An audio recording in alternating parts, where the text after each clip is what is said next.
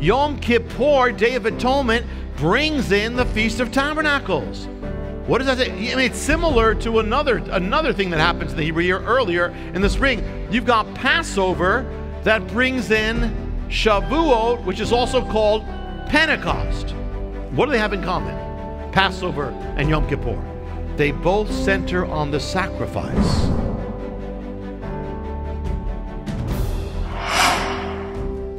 The celebration, the greatest celebration, comes at the end of the year. So what it's telling God's people is that for you, God saves the best for last. And if you're growing in the Lord and living in the Spirit, you are moving to the best. The joy always comes at the end. In the world, the joy might come in the beginning and then it fades away. But with God, the joy, the celebration is what everything is heading to joy and celebration.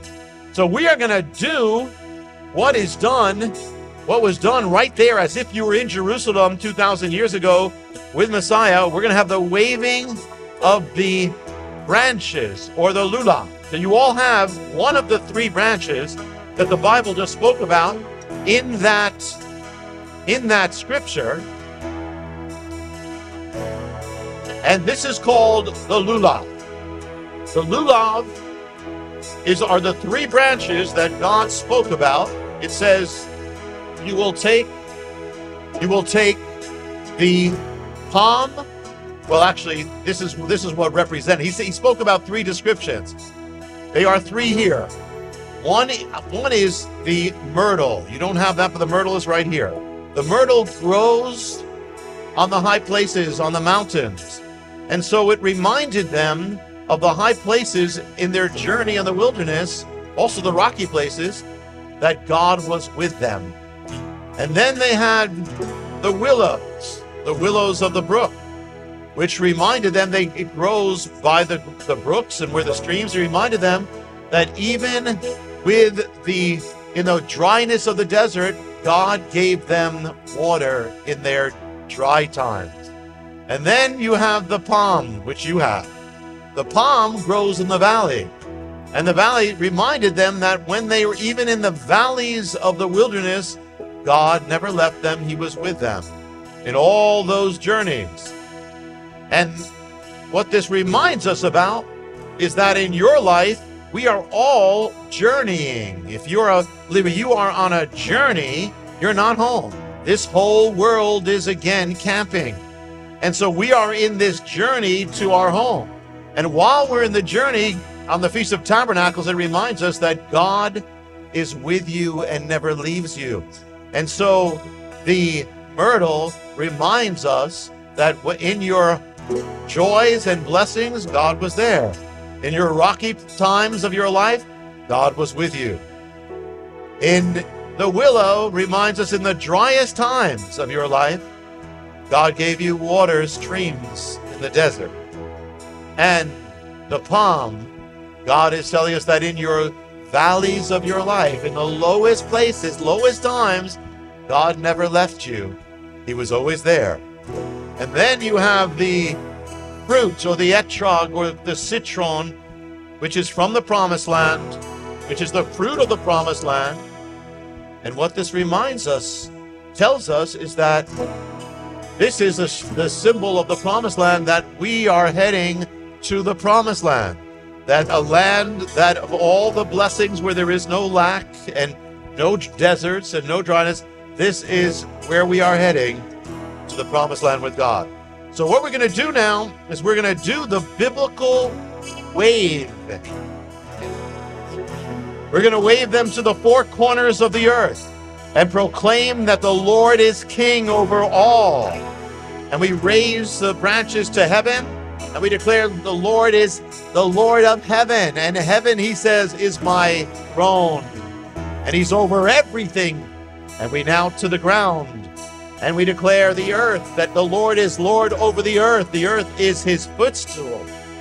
And bring the branch now toward yourself. And Lord, we declare that you are Lord over this life. You are Lord over us, over me, over each of us. And everything in our life shall be under you.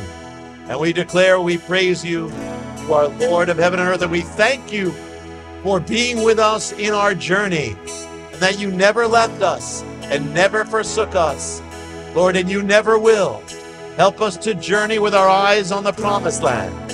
Help us to journey with our eyes on heaven, Lord, and to journey with the joy of the Lord, because the Lord is in our tents.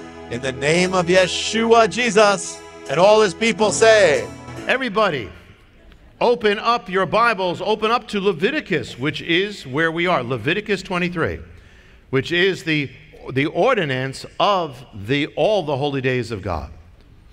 But before we get into it, let me just share something. Some of you know, but many do not, what happened to me when I was a new believer and I ventured for the first day into a church.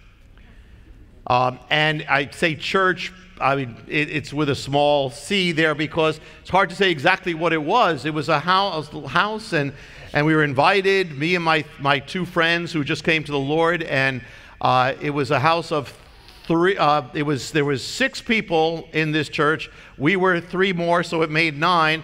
3 of them were ministering to the other 3. It was a father, a son, and a mother, and they were all from the Deep South, and they were preaching at us for like 4 hours. And we couldn't go anywhere because we were half the congregation. And so we were, and it was just South and talking about communism and all. We're just like, I just remember at one point the guy was the son. He got out. He said, in heaven we're going to be able to eat as much as we want. And my friend is overweight, and he went up to him and said, "You're going to like that, aren't you?" And he was like, and so we're just praying, Lord, end this, please, And God bless them. But at the end, it didn't happen that way. At the end, they said, okay, who needs to receive the baptism of the Holy Spirit? There's 9 people in the room, 3 are preaching, 3 were already there. They all turn around and look at us. And we're trying not to be seen, but you can't really do that in that situation. And they said, okay, here's what you need to do. You need to get down on your knees. Close your eyes, get down and receive, and lift up your hands. Okay, so we're closing our eyes. We live up. And also we hear all this noise and stamping and people shouting, and we're just closing our eyes tighter, and we don't know what's going on. I felt like the Little Rascals when they played hooky and they got into trouble. That's what I felt like. And we're doing this, and he comes up to me and he says, "Mister," he says, "receive," and I feel this boom hit on my head. And he says, "Receive it." He says, "And talk." He said, "No." I said, "What do you want me?" He said, "No, another language, talk." And again, boom, boom, and I don't know what to do. So finally, I just start. I said, "Hava Nagila." He says, "Yes, you got it." Then he goes to my friend, and boom, my friend is like, I have 3 friends, and my friend is like praying, "Oh, there's no place like home. There's no place like home. Bring me home." And we didn't get anything except dislocated neck, And they meant well, but we're going to talk about the Spirit now. And verse 39, on exactly the 15th day of the 7th month, when you have gathered in the crops of your land, you shall celebrate the feast of the Lord for 7 days. With a rest on the first day, rest on the 8th day. Now on the first day you will take for yourself the leaves of beautiful trees, palm branches, boughs of leafy trees, and willows of the brook, and you shall rejoice before the Lord your God for 7 days. You will thus celebrate it as a feast to the Lord for 7 days in the year. It will be a continuous ordinance throughout your generations. You will celebrate it in the 7th month. You will live in tabernacles for 7 days. All the native born in Israel shall live in tabernacles, so that your generation may know I had the children of Israel living in tabernacles when I brought them out of the land of Egypt. I am the Lord your God. So Moses declared to the children of Israel the appointed times of the Lord, because this was the last one. So it says now it sums up the whole thing. Feast of Tabernacles comes at the end. We just saw that during this feast was the water drawing ceremony, where they would remember the waters that God gave them in the wilderness, as they would go down, again, the pool of Siloam, pour out the water on the altar in the Temple Mount, and they would also pray for rain to come. You see, because there's about to come into the time of the plowing and the sowing of seeds. They just finished the harvest. So now they're beginning for the next one. They plow the land, they sow the seeds, and then they need rain. And it's the rainy season that's supposed to come. They need rain so they can have fruit. Without rain, there's no fruit. Israel was a land without many rivers. It was dependent on the rain from heaven. So they had that whole ceremony. It says, and they recited and enjoy what we just saw. You shall draw waters from the wells of salvation, or Yeshua. But water in the scripture is a symbol of something else. It is a symbol of the Spirit of God. Even in one of those scriptures, it says it will pour water, and the rains, the latter rains, the former rains, the latter rains. But then it says, I will pour out my Spirit on all flesh. So the water is a symbol of the Spirit. Water gives life. The Spirit gives life. Water comes down from heaven. The Spirit is poured out from heaven. Water turns deserts into garden. The spirits make barren lives into blossoming lives. So here, this is a symbol, and they would pray for the Spirit. I will pour out my Spirit on all flesh. So one of the mysteries of the Feast of Tabernacles gives us revelation into the Spirit and the Spirit-filled life. It's all about, Feast of Tabernacles, about fruit, celebrating the Promised Land, but you can't have it without the rain. In the same way, God calls you to bear fruit, the fruit of repentance, the fruit of love, the fruit of peace, the fruit of joy, the fruit of righteousness, the fruit of your calling. Everything God calls from your life is fruit.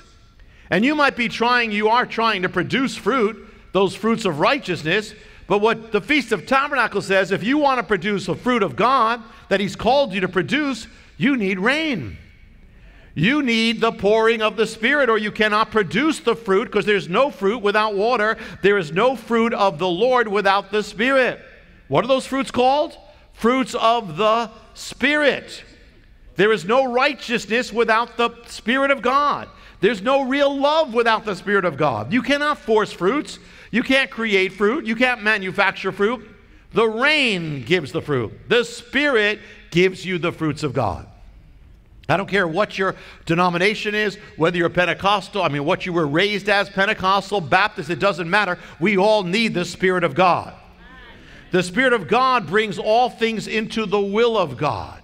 If you're filled by the Spirit, if you move by the Spirit, you will do everything you need to do for God. You will fulfill the calling that God has, and you'll become what God has called you to become. The Feast of Tabernacles comes after Yom Kippur. We're going to open up these revelations of the Spirit. It comes after Yom Kippur. That's not an accident. It's got to be that way.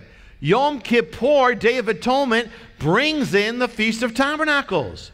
What does that say? It's similar to another thing that happens in the Hebrew year earlier in the spring. You've got Passover that brings in Shavuot, which is also called Pentecost.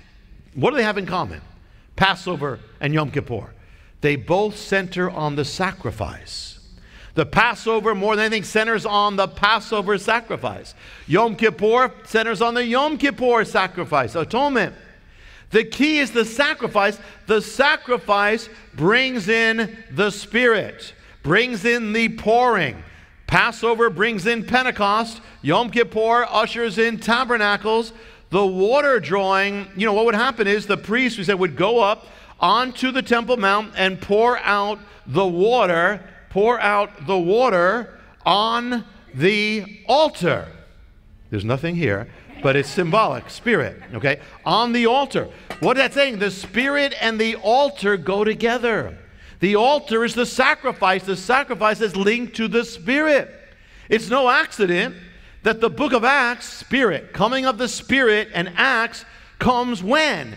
Right after the crucifixion and the resurrection. After the Acts follows the gospel. You got to have the gospel first, then you can have Acts. The Spirit comes after the sacrifice of Messiah. And it's the sacrifice that opens it up. You cannot have Pentecost without the crucifixion. And so the priest pours it out. A lot of people believe the way to live in the Spirit, a Spirit-filled life, is to focus on the Spirit. Focus on the gifts. Focus on the moving. Focus on Some people try to speak in tongues. Some people believe that it's by getting zapped and hit on the head or other ways it comes, and their focus is that, but that's not the focus of our faith. The focus of our faith is the death and resurrection of Messiah.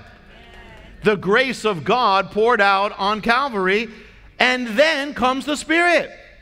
It's not one without the other, but one is first. Is that you can't say, well, there are those of the, they deny the Spirit. That's just as off base. But if you're focusing everything on the gifts of the Spirit, the moving of the Spirit, there's something not right. You're supposed to be focusing on Him, on Messiah, on your salvation. In that, then comes the Spirit. Living in the Spirit, but focusing on the price that was paid for you and the love of God, that was the amazing grace of God that saved a wretch like us. And so you need to first, you want to live a Spirit-filled life, ground your heart and ground your emotions on the love, on everything in your life, on your salvation, the cross, the love of God for you. Get that into every part of your life, and you're going to be open to all that the Spirit has for you. Hi, I'm Jonathan Cahn, and I hope you were blessed with the video. Make sure you hit the subscribe button and tap the bell icon so you're notified every time a new video is posted. Feel free to share your reactions with your comments and how you were blessed, and share this video with your friends. Thanks for watching, and I'll see you next time.